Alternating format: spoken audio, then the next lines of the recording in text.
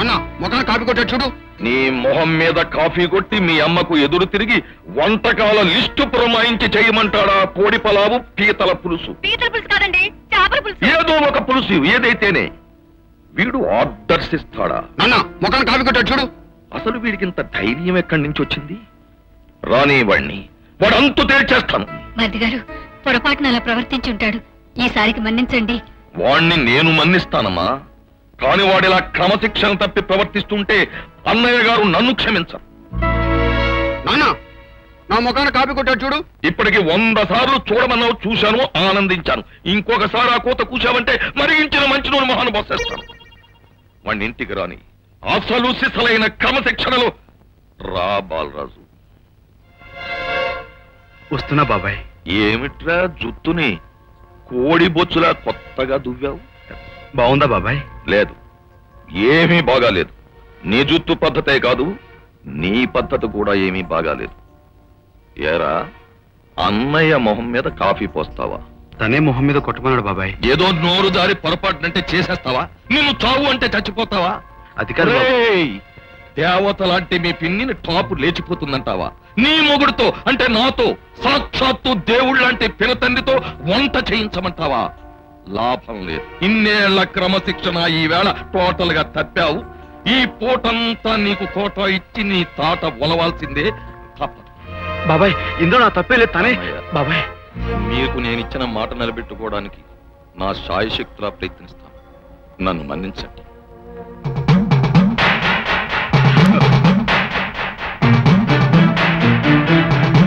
వద్దు బాబాయ్, బాబాయ్ వద్దు బాబాయ్, నన్ను కొట్టకు బాబాయ్. ఇందులో నా తప్పే లేదు బాబాయ్.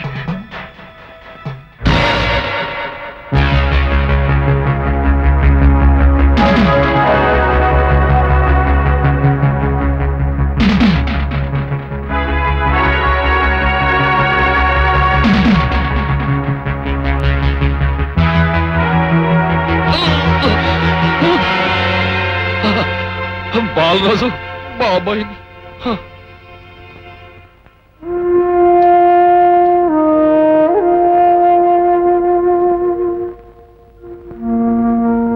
నాన్నగారు, మీరు పోయినప్పటి నుంచి నన్ను క్రమశిక్షణలో పెట్టాలనే తాపత్రయంతో పాపం తను క్రమశిక్షణ తప్పాడు బాబాయ్.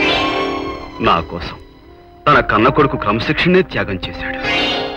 అసలు ఈ ఇంట్లో క్రమశిక్షణ అనేదే లేకుండా చేశాడు.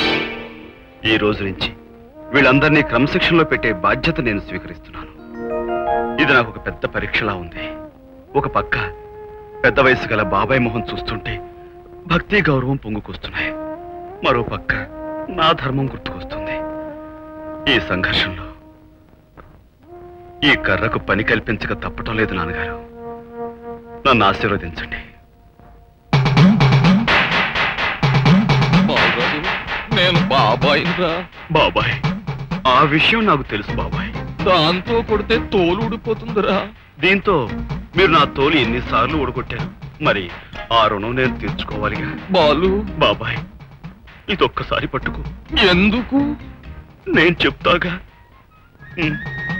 నన్ను ఆశీర్వదించండి బాబాయ్. ఇటివు బాబాయ్. నేనివ్వను. ఇచ్చేయి బాబాయ్. కొట్టవుగా. చూస్తావుగా.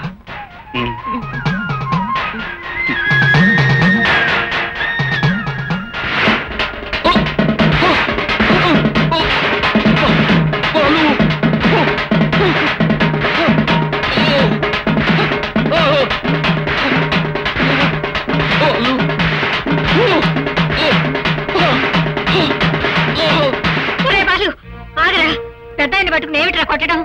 పెద్ద ఆయన కాబట్టే పెద్ద పెద్ద దెబ్బలు కొడుతున్నానమ్మా. నీకేం తెలియదు. బాబు ఈ ప్రసాదం బాబును కూడా కొంచెం క్రమశిక్షణలో పెట్టండి. అవునరా బాలు, నన్ను వదిలేసి బాణ్ణి క్రమశిక్షణలో పెట్టు. నేను క్రమశిక్షణలో ఉన్నాను. నేను క్రమశిక్షణలో ఉన్నాను. నన్ను కొట్ట తమ్ముడు. ఎక్కడున్నావురా తమ్ముడన్నయ్యా? కాఫీ కూడా మంచం మీద తాగే నీకు క్రమశిక్షణ చాలా. నా జీవితంలో కాఫీ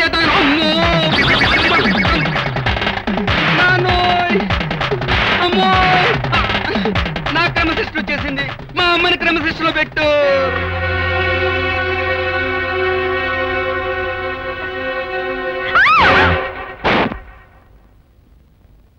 ఆడదానివని ఈసారికి వదిలిపెడుతున్నాను. నేను చెప్పేది మీరంతా ఒళ్ళు దగ్గర పెట్టుకుని వినండి. రేపు ఉదయం నుంచి ఇంటి పని, వంట పని, అంట్ల పని, పెంట పని మీరు ముగ్గురు క్రమశిక్షణతో చెయ్యాలి. ఎలా చేయాలి?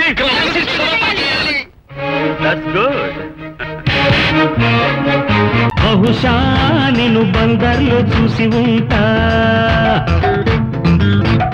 తెలిసే నేను తొందరలో తాకి ఉంటా. నీ వంపులో నా కొంపలే నేనెప్పుడు వేశానులే. జైలో పువ్వు ఒళ్ళో నువ్వు మళ్ళీ నవ్వేదింకెన్నడు.